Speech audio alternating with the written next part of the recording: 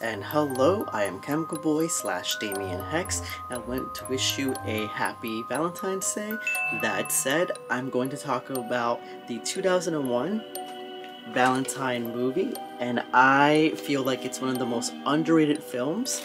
So yeah, let's get to it. Oh, and before I forget, I just want to say that I am a Fangoria affiliate, which means you can use my code CHEMICALBOYX for 20% off to get stuff like this and other goodies on their website.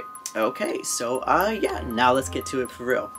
They introduce us to the villain origin story of the film. It starts off in a dance, and this kid named Jeremy Melton, JM, is you know, he's a geek, he's a loner, you could just tell he's being bullied all of his life.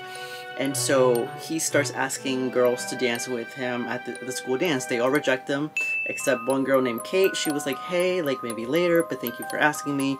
And then this girl named Dorothy also said yes, and they start making out under the bleachers. However, they get caught by a group of bullies, and then in order for her to save face, she's like, oh my god, no, like he like assaulted me.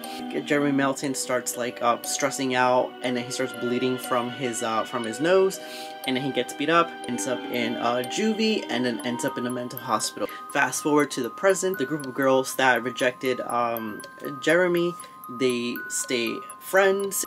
That said, I feel like there's two different reoccurring themes throughout the film. One, the past is coming to haunt you. Two, women dealing with shitty men. For example, Kate is dating an alcoholic, Dorothy is dating a freeloader, and then when they get a detective to help when the murders start occurring, that detective ends up being a pig, so it's just not a fun time for these women. Let's talk about the killer. I think his branding is iconic. So one, he wears a Cupid mask.